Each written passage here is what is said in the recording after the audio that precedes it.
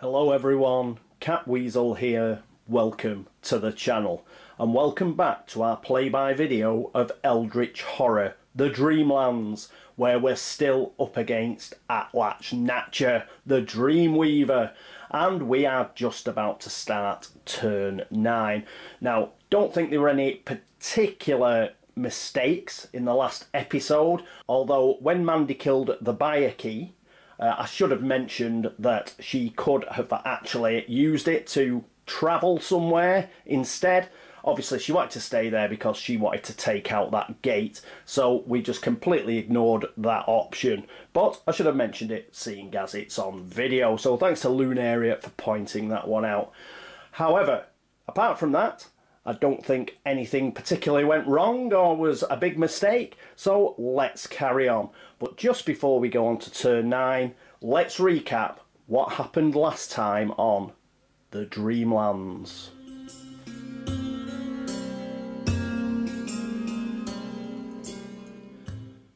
Mandy had come to Gloria's hotel room and said she was going to be travelling and wondered if Gloria would accompany her. Gloria was pleased to join the young lady, so they packed all their gear and checked out. Leaving Ulthar behind them, they found themselves in a strange dark land. They watched as the fiery redhead took out a flying creature and then stepped through a crack in reality. Gloria heard someone yelling far off in the distance. When she investigated, she found a man caught in a web. She quickly freed him and they returned to the crack as Mandy stepped back, the crack sealing itself behind her. The man was very happy to have been rescued after a botched spell. He introduced himself as Damien Dark and gave Gloria a spell scroll and said she may have a use for it. Introductions were made all around. Damien said he'd be in their debt if he could stay with them as they made their way back out. Although Gloria still felt the loss of the ruby, she somehow felt that the world was slowly returning to its normal state, and perhaps it was time to return to the real world. Zoe walked the Dreamlands. She didn't know how or why she was here, only that she had another task, and that she would know it when she saw it. Up ahead she found her task. Several men lay weak and dying, tied up in what she could only assume were cocoons made of webbing. Zoe looked around for her arcane blade, but there was nothing to help her cut the men free. With her bare hands, Zoe began to undo the webbing. Every time she looked down at her hands, however, she found more and more lacerations from the sharp webbing. Zoe steeled herself against the pain and forced herself to finish freeing the men. Zoe smiled grimly as she released the final cord. The men were free and her hands were a bloody mess, but there was still a giant spider out here somewhere that needed killing, and Zoe hated loose ends. Tommy was full of himself after slaying the Leng spider. He felt unstoppable, as if nothing could trouble him in the slightest. Even the Zoogs were impressed by his moxie, and it proved to be easy work to finish negotiating the peace between them and the cats of Ulthar. Time to finish this once and for all. Tommy started to head back to Ulthar. Nothing would distract him from his destined purpose. His discipline was iron, his sense of purpose like an overloaded freight train running at maximum speed towards its destination. That is until he caught sight of the three gals laughing and giggling around a circular stone table, laden with wine and with food fit for royalty. Tommy stopped dead in his tracks and just stared. His mouth gaped open and hung slack as he took in the scene. Never had he seen such an alluring sight. The girls were scantily clad and perfect in every way, as if they existed solely to please Tommy's personal tastes. Their giggles were like music to his ears, and their sinuous body movements were mesmerising. They caught sight of Tommy and seemed overjoyed to see him. "Oh, Tommy, sweetheart, we've been waiting for you. Come and join us. We will make you a very happy man." Tommy found himself walking towards them without a second thought. Yeah, sure," he stammered. He found himself getting hot under the collar. He felt a jab of pain in his calf, shaking him from his lustful advance, and he glanced down in annoyance. A Zoog, its paws wrapped around his ankle, getting dragged along behind him, had bit him. It chittered erratically at him, shaking its head left and right. A seed of realisation hit Tommy, and then it warmed with his desire to join the girls, if indeed that was what they were. They teased and flaunted themselves at him, but Tommy's discipline won through.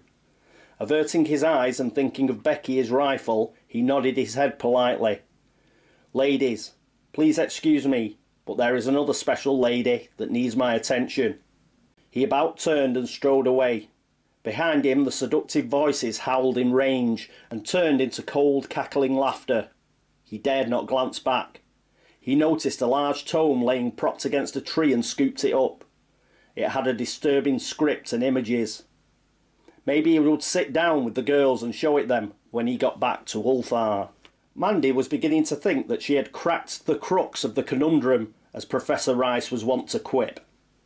After examining some more manuscripts, she was able to determine that a vital clue was hidden in the darkest depths of the Dreamlands, the Underworld. She would need help, but unfortunately Tommy had left the previous evening to investigate the Enchanted Wood. She had hated to ask, but she had requested help from Gloria and Randolph. They were both in a bad way, but Mandy needed to have someone with her. Thankfully both had agreed without hesitation. Mandy was moved at the bravery of these two strangers, following her so willingly to one of the most feared parts of the Dreamlands. After days of travelling into the shadows, they found themselves in ancient ruins. Following the directions Mandy had found, they pushed their way through the webs. In a courtyard they had come across a glowing portal festooned with silk. "The spiders are coming through here," said Mandy, who made to get up and go across. "Wait," said Gloria, pointing. Sure enough, a hideous winged creature sat on a ruined wall guarding the portal. Mandy pulled out the parchment that she had taken from the corpse in the old spider's cavern. From the shadows she chanted the incantation, then she marched out to meet the beast, despite Randolph's protestations. It swooped down, shrieking, but Mandy was ready. She flung out her arms, and a wave of force radiated forth, ripping the skin off its wings like a storm stripping rotten sails from a mast. The screaming thing plummeted downward, thudding into the stone flags with a sickening crunch of bone. Mandy spoke to Gloria. "Go to the temple. The clue is in there. I'm going to try and close this gate. We will meet back here," said Mandy, as she strode through the pulsating tear in reality.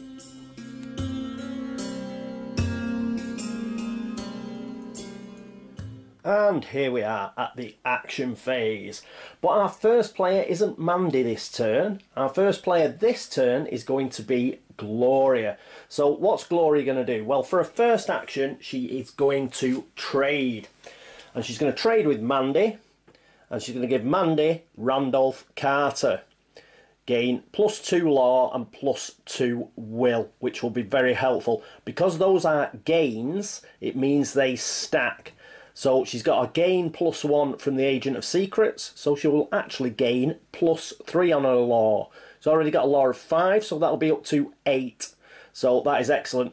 And the +2 will help counteract the impairment that she's got on will. So anyway, once per round during the action phase, you may reveal the top gate in the gate stack. If you do, you may put it on the bottom of the gate stack. So we're going to do that as well now. So even though he's part of a trade, he can still do that. So at the top of the gate stack is the pyramids, a blue constellation gate. So I'll put that over at the pyramids. She is also going to trade the Feed the Mind spell. So here it is. Action, test law -1. If you pass, choose an investigator on your space to improve one skill of their choice. Then flip this card. So that is going to go to Mandy as well. Nothing is going back in the other direction. So that is it for her first action. For her second action, she is going to use the local path. If you recall, there is a local path from Buenos Aires to the Underworld. So Gloria is going to go in the other direction, and she is going to go to Buenos Aires. So let's pop across to Buenos Aires. And here we are at Buenos Aires, and here's Gloria. freshly arrived from the Underworld. Now, she has still got an action left because she used a local path, so she's going to use a travel action, and she's going to go to space 3 because there is actually a clue there, and we are trying to get clues on the final mystery. So that is it for Gloria's action phase. Next up, Zoe Samaras, so let's go up to Unknown Kadath. And here we are with Zoe Unknown Kadath. What is she going to do for her first action? Well, for her first action, she's actually going to gain a focus. So we'll put that on a player tray. And for her second action, because she has less than 2 task assets, that means she can use a component action. And her component action is to gain a unique task asset. So let's get the deck. Quick shuffle. And a quick cut. Then we'll just go straight in. Oh, it's right on the top. We've got one right on the top when it focuses. Turning the Tide, unique asset.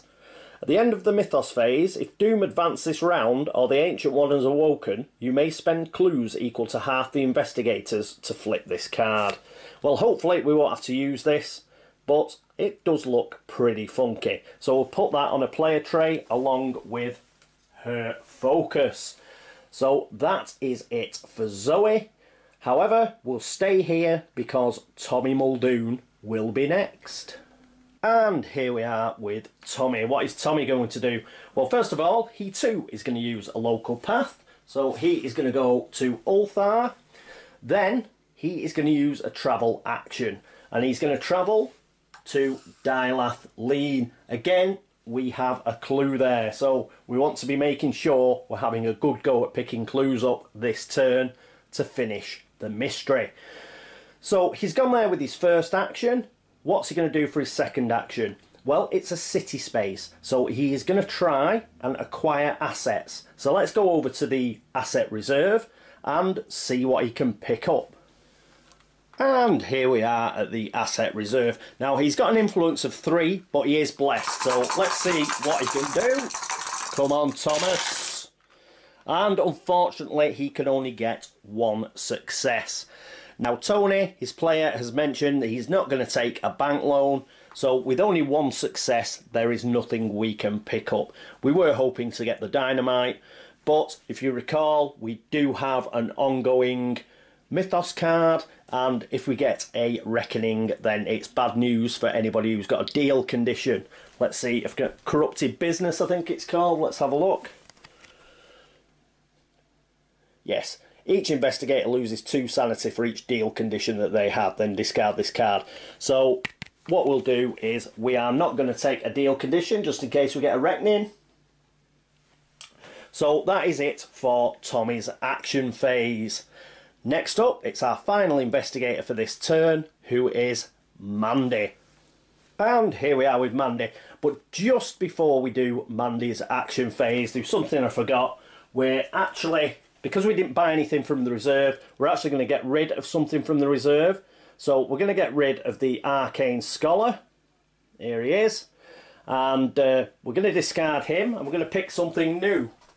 So let's see if we get something else. God, I'm rubbish at shuffling. Right, there we go. And a quick cut. Then whatever's on the top, we have the Security Squad for 2. An ally.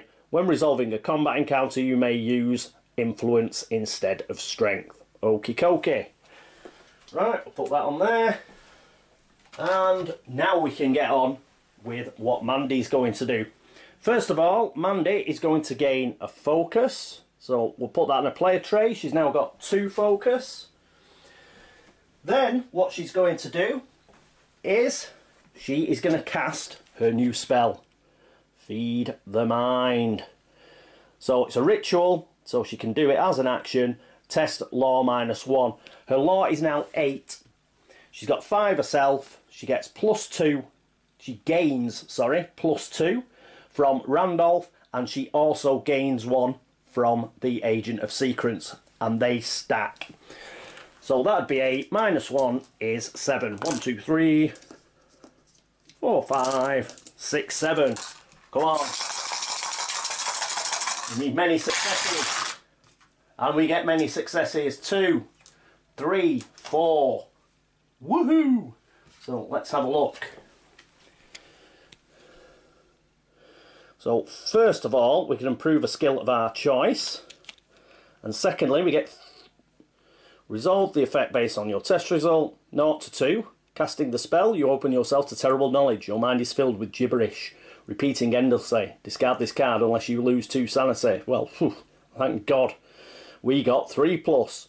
You manipulate memories and potential knowledge with practiced ease. The chosen investigator may improve 1 additional skill of their choice. So we can improve 2 skills. That is brilliant.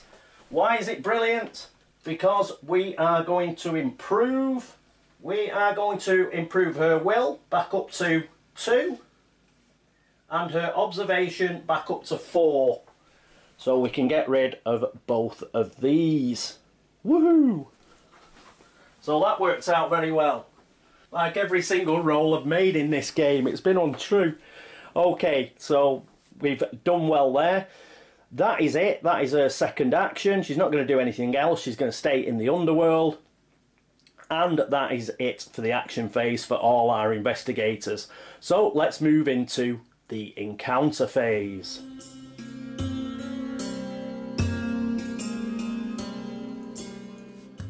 And here we are with Gloria on space 3. Unsurprisingly enough, she is going to try for the clue, which means a research encounter. So we'll probably need the dice tower. So we'll grab that. And we certainly need a research encounter. So let's have a look. Come on, Glow. She's going for it with cursed dice. Let's see what we get. So we're on a sea space.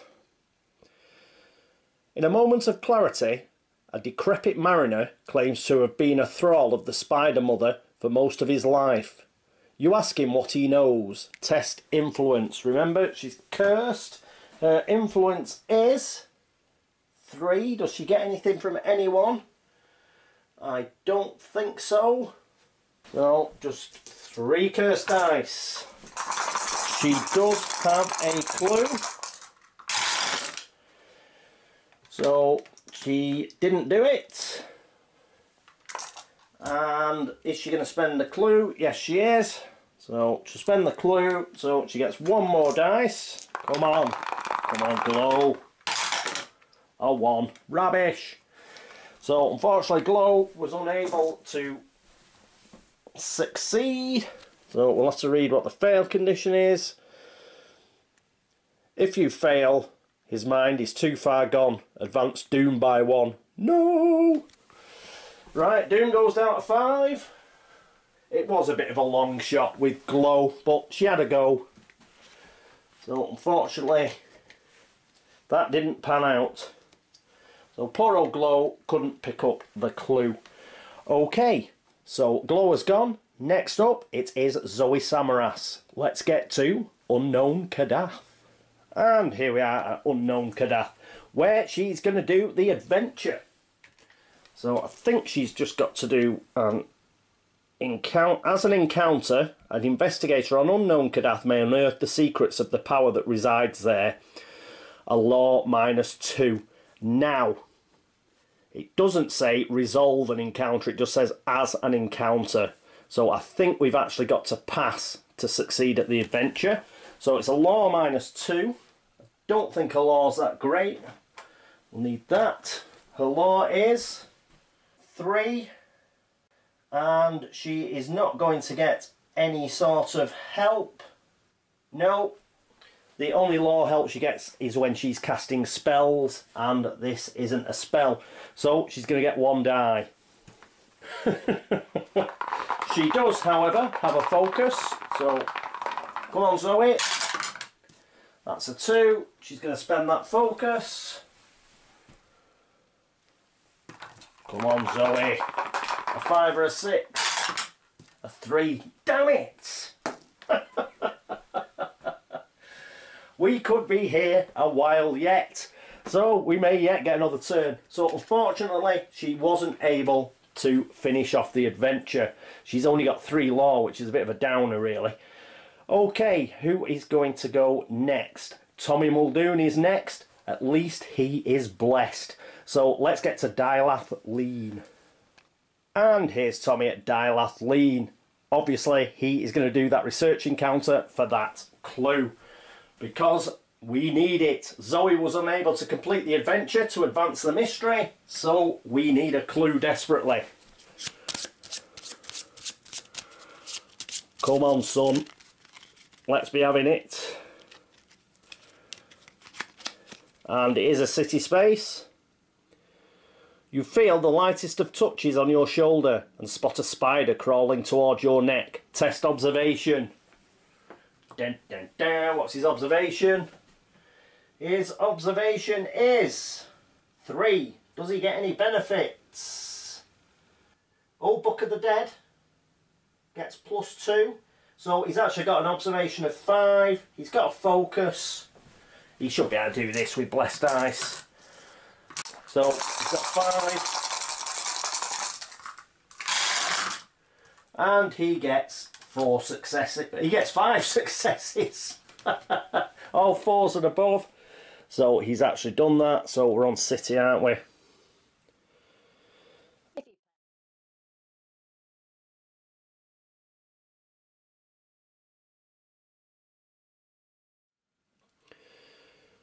If you pass, you definitely swat it and it releases a burst of arcane mist when it dies. Gain this clue and 1 talent condition. So we've got the clue. The clue is going straight on the mystery. But he also gets a talent condition.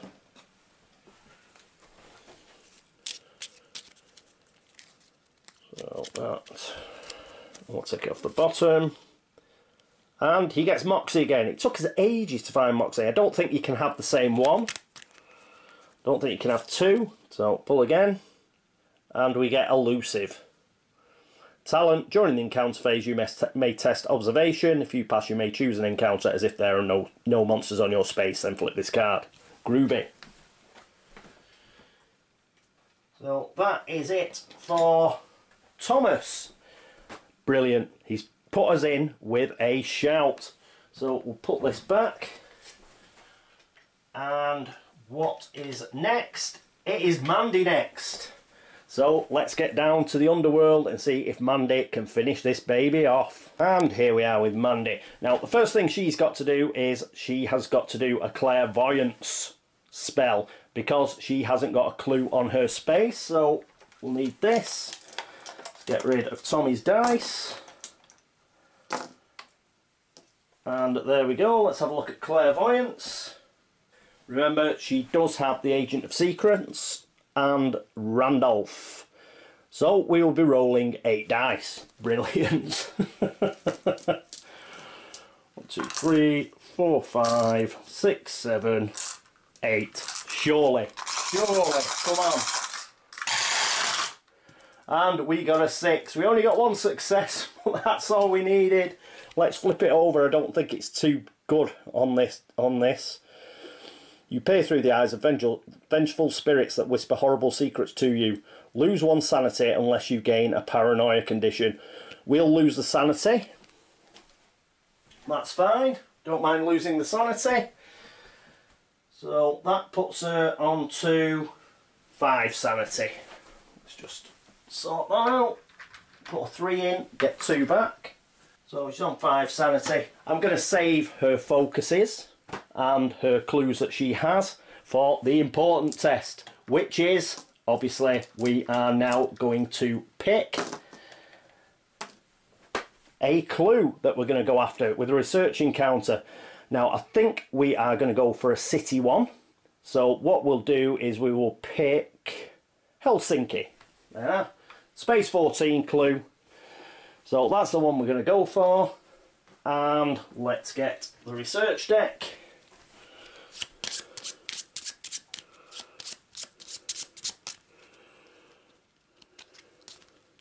Come on. City. Peering through translucent cobblestones, you can see a sea of stars beneath. You study the strange phenomenon, which is observation. Well, we would have preferred law, but her observation's good now. If you remember, she did actually manage to get rid of the impairment. So she's got an observation of 4. She has 2 clues, 2 focus, and the agent of secrets, which also gives her an observation, so that's 5. And one of these clues we can use to re-roll any number of dice when resolving a test. So we will use the magnifying glass as well. We should have this in the bag. So we're going to be rolling 5 dice. 1, 2, 3, 4, 5. Come on. And look at that, we failed. So we are going to spend a clue, and we're also going to use and tap the magnifying glass. So we may spend 1 clue to re-roll any number of dice. So we're going to spend 1. So let's re-roll these. 5 dice and didn't get a success. I don't believe it. So 1, 2, 3, 4, 5. Another 5 dice. And we got a 6. That was a bit closer than what we wanted. If you pass, you realise it is a projection of the Spider Mother's lair. Gain this clue. Woohoo! So we've gained the clue. Not interested in the fail condition. We have got this clue. This clue is going straight on the mystery. Excellent stuff. Okie dokie. Let's get rid of all this. That is the end of the encounter phase, and we have 4 clues on our mystery. Fabulous. Okay, let's get into the laugh and chuckle phase.